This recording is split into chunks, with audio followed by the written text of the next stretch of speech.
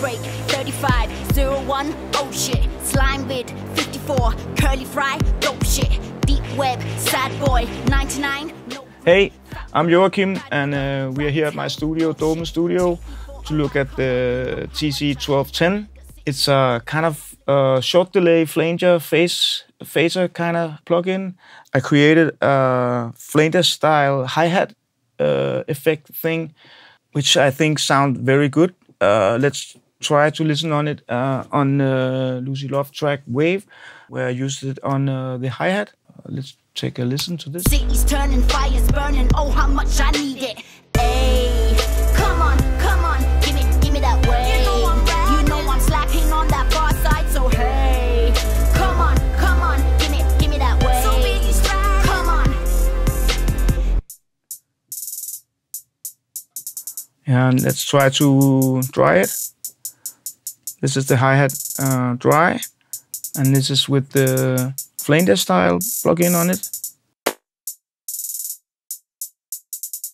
It gives a kind of a thing in the music where the hi-hat is blending in a nice way. It still have a little stereo spreading thing, but as you can hear in the mix,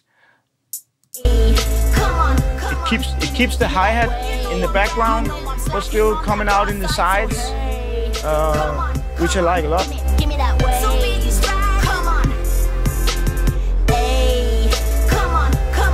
And especially here where you have this kind of what do you call it, like trap kind of style, quick hi-hats. I loaded up a different track to show you some different presets that I made. Let's try to listen to this track. It's a kind of dancehall thing.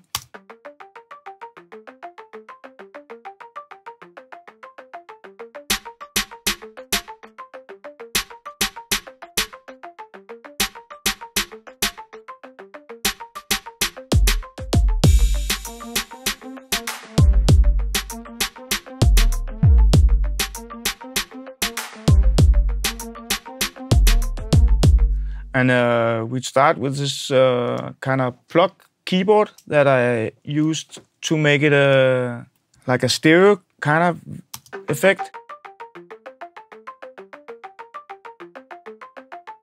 And I used the vibrato to create a slightly diffuser in the stereo picture. Let's try to listen to it. This is dry. And this is on. Small thing, but it makes the plug keyboard kind of stand out a little and give a little, maybe fatness, I don't know, but a very nice effect. And even when the bass and drums and the other sounds come in, you still have this effect coming on very clearly.